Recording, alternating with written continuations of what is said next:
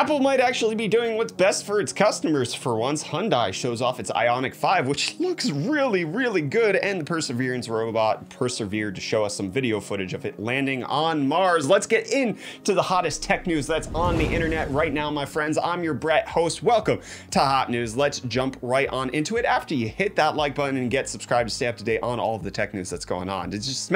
You got to go down to the like button and smash it, okay? Thanks, friends. Appreciate that. Now let's get into Apple smashing expectations and potentially bringing back features that they killed off in a way that would be unprecedented, and them actually saying to the consumer, hey, that thing we took away from you, you might actually have needed it, especially on pro lineups where, you know, pro kind of usually means professional. So there's a new report coming out that there's a new form factor coming out for the MacBook Pro that's going to feature HDMI and SD card slots. Now, it doesn't necessarily mean that you're going to get more USB ports, and you're probably still going to need a dongle if you want to have that extra USB-A, but the report is saying that not only is it going to get Apple Silicon, but this updated MacBook Pro will have professional features. Finally, the MacBook Pro 16-inch was supposed to have this. People wanted that, and it was kind of rumored that it was coming out, which you can put as much stock in this, I suppose, but there's more indication that Apple will actually be reverting and just making sense. Just giving people plugs and features and ports and things that they want. Do it, Apple. Also, bring back the unibody chassis, please, from the 2012 MacBook Pros. Please. But a feature that Apple's not getting to first is having a MagSafe battery bank that's going to go on the back of your phone. Anker is going to be the first company to come out with it, launching on March 3rd. The 5,000 milliamp hour MagSafe battery bank is going to launch for $40 and will attach via magnet on the back. But since it's not an Apple first party accessory, it's only going to charge at 5 watts instead of 15. But as you can see in this picture right here, it'll hang on via a magnet. It's just suction cup. That's how magnets work, with that vicious sound. But what's vicious is the look of this new Ioniq 5 announced by Hyundai. I absolutely love this thing. Solar roof. Look at those rims. Honestly, that's a dent in the side, but it's audacious, and I actually love it because of that. It doesn't look like a Tesla ripoff. So anyways, the Ioniq 5 of this electric vehicle is going to have quite a few features that seem to be pretty good. So you have the regular range as well as the long range. 77 kilowatt hour battery pack in the US for the long range, 72.6 elsewhere in the world, but around 300 miles is what they're quoting at. And the long range is going to have 306 horsepower, 0 to 60 in 5.2 seconds. So all of that sounds pretty decent. It's also going to have 350 kilowatt fast charging, which can get you 10 to 80% in 18 minutes and 62 miles of range in just 5 minutes, as well as vehicle to load charging, which will allow you to charge phones, e-bikes, and other stuff up to 3.6 kilowatts. And apparently it's going to be around the size of a RAV4, but be oh so much more luxurious. Look at the inside of this thing with the reclining front seats. That's absolute. I love that. You could take a nap while it drives you everywhere, because it is going to have some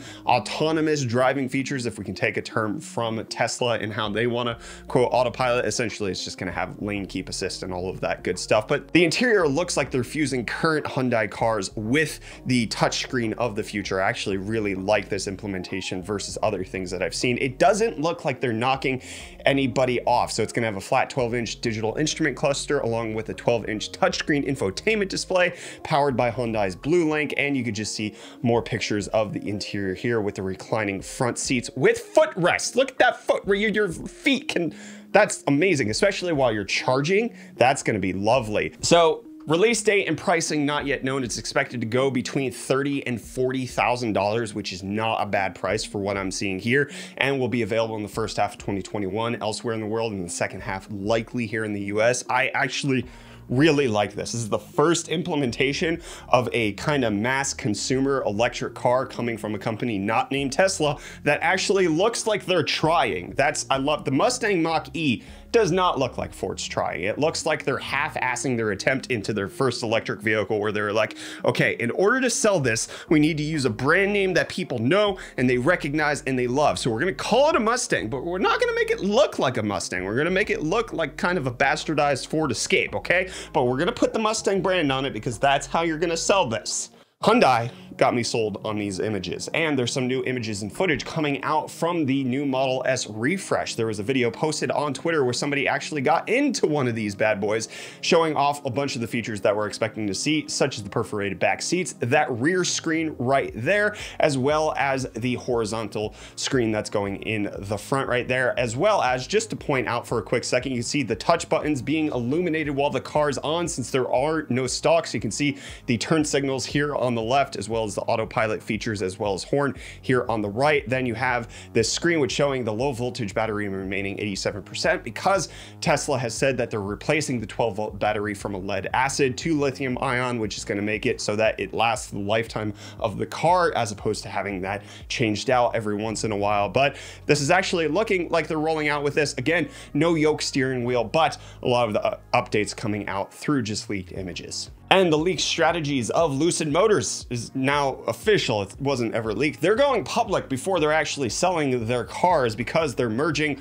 with Churchill Capital Group, which will allow them to go public as a company before they launch anything, saying that Lucid's going public to accelerate into the next phase of our growth as we work towards the launch of our new pure electric luxury sedan, essentially just trying to get that cash infusion, because trying to mass produce cars ain't cheap. And Google's gonna apparently be cheap, because there's new renders of the Pixel 5a coming out, which shows that it's the Pixel 4a 5G. Save on development costs at Google, good stuff. But you can save my eyes with dark mode on Google Maps, only on Android right now, so that bums me out a little bit. But dark mode on everything. Google's been doing this, and I very much appreciate it.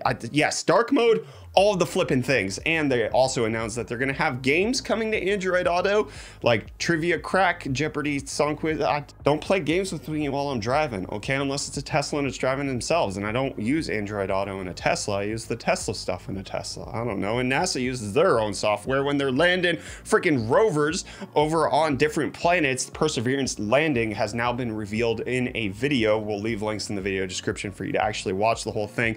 But it's just harrowing to see a car land on a different planet. And I want you to plant your eyeballs elsewhere, because this episode of Hot News is over. Why don't you check out the first episode of Hot News today right there. In case you missed any other episodes this week, you check it out in this playlist right over here. I've been your Brett host. Thank you so much for watching. Hit the like button, get subscribed to Hot News to stay up to date on the hottest tech news that's on the internet, and I'll see you tomorrow. Cheers.